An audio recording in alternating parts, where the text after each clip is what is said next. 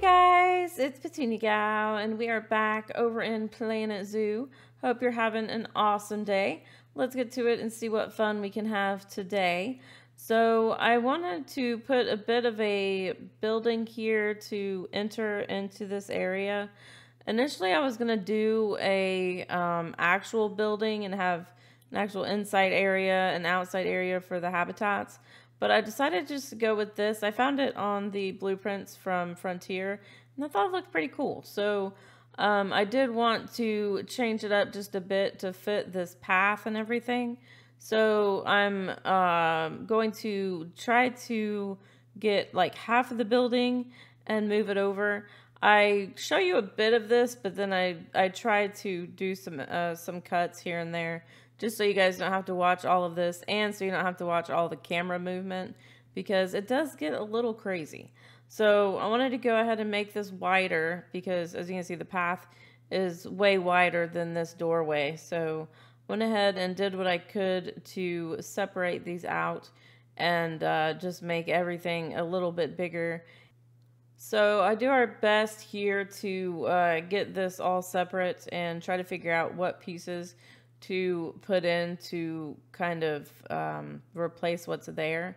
So I went ahead and just copied a lot of these over just to make it look similar. And you have to do the cross-fighting thing where you have to bring the pieces up and down and side to side to make sure they don't do too much cross-fighting. But with these rocks, I noticed they were kind of floating, so I try to move quite a bit of them, because like over here, they're definitely floating. So we just copy those and move them down so they're not floating, because that's really weird.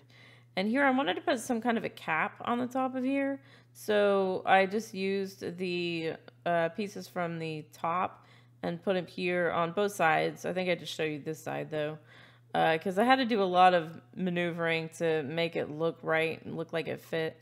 But I did want to add this one. We changed the colors of it before, and I like these colors.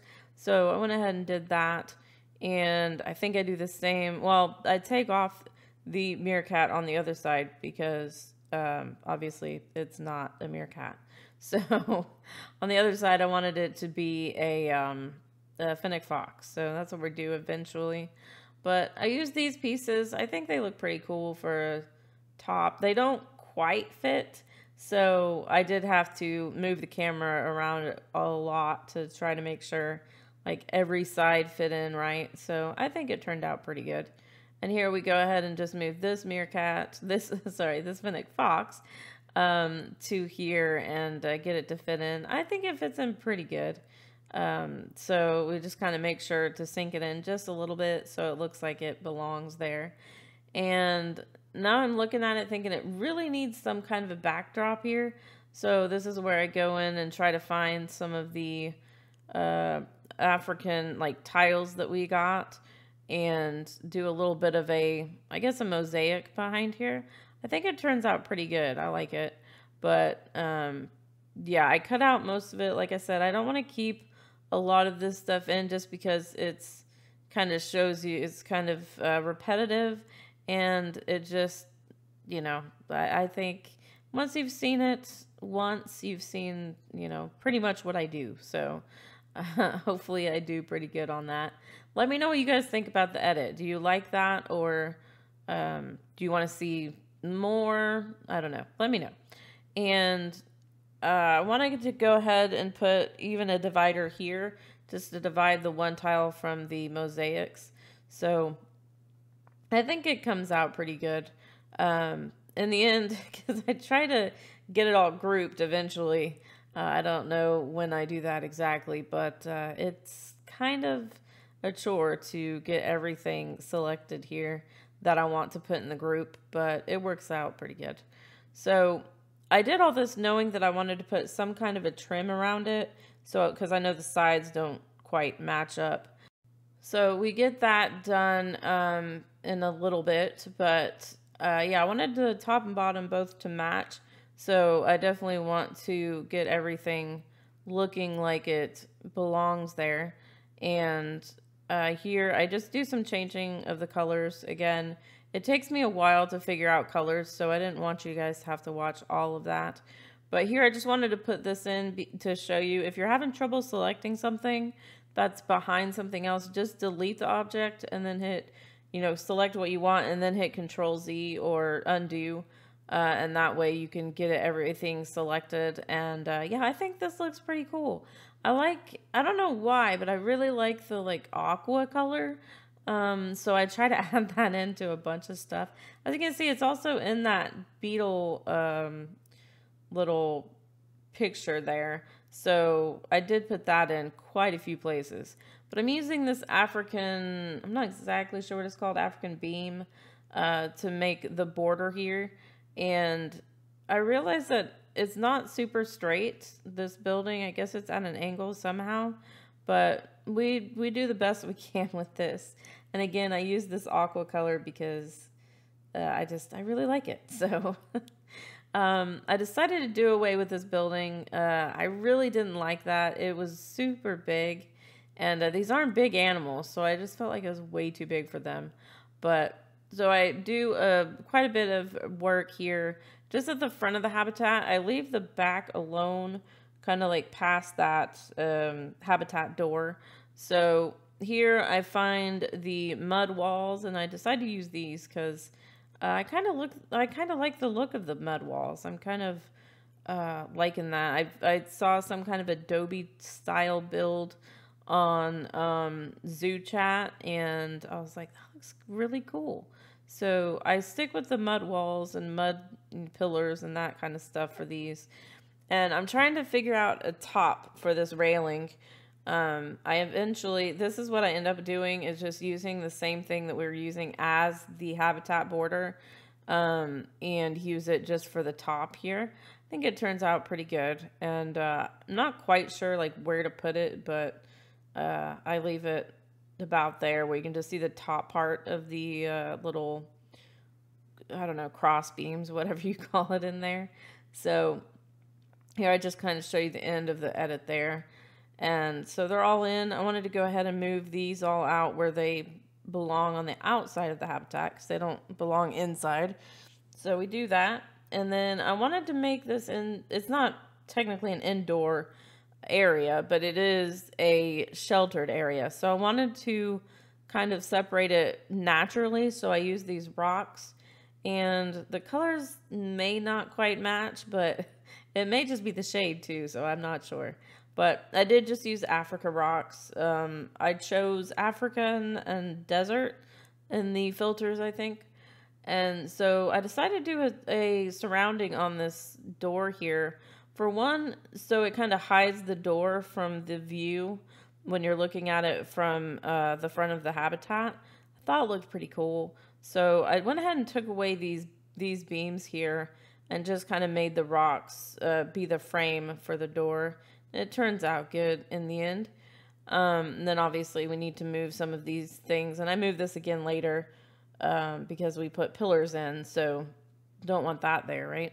So I went ahead and moved some stuff around, just mainly some bedding, and move these grass pieces. But yeah, so we go ahead and delete what we don't need because we don't need these two. They're not really doing anything. And then here's that log enrichment I was talking about. I don't know if it was been there and I was just blind, or if it just showed up because research got done. I don't know. But we put those in a couple of different places in the habitat. And I haven't seen the foxes use it. I kind of wanted to have that for the cinematics in the end, but I haven't seen them use it yet. So I don't know. Maybe they can't get to it. But this is the roofing I decided to put on, or I don't know what you call it, the cover. I mean, again, it's not a totally indoor habitat. So, but I used these, I think we got them in the Australia pack. Is that right? I don't know. I could be wrong. But yeah, so I cut out a bunch of this because all it is doing the same thing over and over again. But I do make that a group, I think, in the end. And just try to get it angled right. And as you can see, it's way too low right now. Later on, you can see that the keeper just can't even walk in the habitat. So we fixed that, don't worry. But yeah, so I'm going to move this out and over so we can get more here, because obviously I want this whole part of the habitat to be sheltered. And I think in the end it also shelters some of the guest path, which is good too.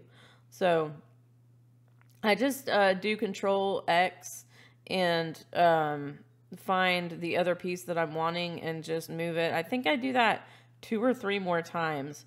So here you can see it's pretty long.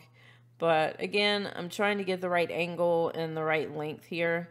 And here I'm just messing with the rock wall so I can get it a little bit straighter.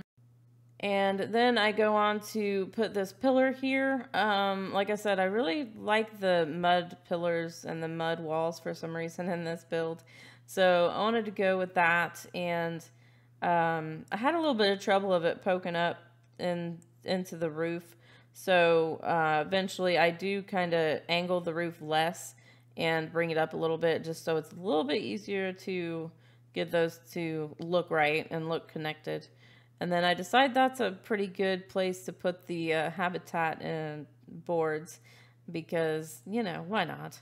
And I don't like that you can't hide the donation boxes because I really don't like that thing. The circular spinning thing on the top, I really don't like it. So I do eventually put those actually in the pillars.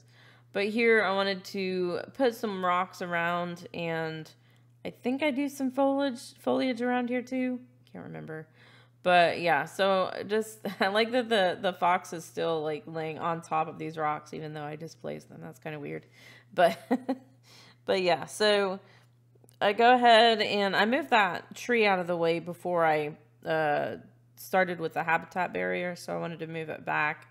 And I knew that was going to not work for the keepers, so I was trying to move those rocks a little bit. It still didn't work. So I do quite a bit of work trying to get these rocks out of the way. And I also move a lot of the rocks up because they're pretty buried into the ground. And I put a little bit of a topper on the doorway here. I just thought that made it look a little bit better. I may go back and put some windows, a couple of windows in there. I just have to figure out what to do as far as the rocks go. But yeah, as you can see here, now the keepers can go in. It works. So I went ahead and got all the Sacred Scarab Beetles that I have in the trade center and put them in here. So this is the animal that we got for the exhibit animal for the Africa pack. So I definitely wanted to put this somewhere in the zoo. And I thought this was a pretty cool area to do it. And so went ahead and made sure it was in the work zone. So the keeper will come and handle that. So now I'm just looking to see if we can get a little bit of stuff around here, like here with the glass. I really like these 3D things. They're really cool, I think. So I wanted at least one side to be that. It may change in the end. I'm not exactly sure if I want to put maybe the staff area behind there or not. And if I do that, I may just have a path going around there, but then we lose that one 3D part of the wall. So I don't know. I'm not sure what I want to do there. But again, I go for the mud wall here because, you know, why not? It's kind of a theme. So I'm not sure if it exactly says African theme, but I like it. So went ahead and put these around, and I also changed the color to, I think I've mentioned it before. I don't really like yellow. I don't mind this color though. I think it looks pretty good. And I tried for this pillar. I left it in just to show you guys what I started with and then what I ended up with, but I tried to make it look as connected as possible, even though it's not connected to the building. But again, I wanted to use something from the Africa theme, and that was African. That was from either Base Game or I think it was Base Game. Or no, I don't know. I don't know. But I went ahead and went with this. And again, with the color changing and everything, I think I left that all in this one. And I like how it turned out. I like in the end what colors I picked. And again, I did put the aqua color in there, and I really like that. I don't know if it's aqua or turquoise or I don't know, but whatever color that is. And then I went ahead and just covered this up with the yellow mud walls. I could have just used a whole wall, but here I'm trying to figure out something to put on top. And in the end, I went ahead and just took a piece from the little building in the entryway, and I'm using this little, I don't even know what to call it, but the little piece that has those kind of cutout looking things in it. I think it looks pretty good. I like the way it just kind of frames it a little bit, and I just show a couple of those placing, and then obviously the color again. I don't know why I like this color so much, but I really do. It's like when I got my first car, I wanted a seafoam green car, and they didn't make seafoam green anymore, so I couldn't get one. I was super sad. But but yeah, so that's why I like it, I think. And then I think in the end my first car was a bluish color, so I think it was bluish silver. But anyways, so I go with these little decorative pieces up here at the top. I just wanted something to put up here, and since those beetle things are too big and I couldn't find any other beetle things that came with the pack, I was like, well, let's just use these. So I did. And just go ahead and copy those over, I think to all four sides, I'm pretty sure. But here I wanted to put a couple of little little shots of the beetles doing their thing here. And then we go back to putting some nature in here. I had a really hard time with this because the trees just don't fit because it's not, you know, tall enough. So I was trying to put some down as bushes, like more down in the ground, but it just didn't look right, at least for those. So I went ahead and put some of these grasses here. And I think they look pretty good because I really like those new pieces of grass. This one I did bury in, and it looks pretty good because it looks, I mean, I know that's not really a bush, but this one I definitely wanted to use because it was pink. So I do use that eventually. But these, and I didn't check on the Fennec Fox, like liking all of these, all this foliage, but it is Africa and it is desert, so I'm just going to stick with it. So I put some around on the other side as well, because we can't get them in on the covered side. So I was like, I've got to put these in.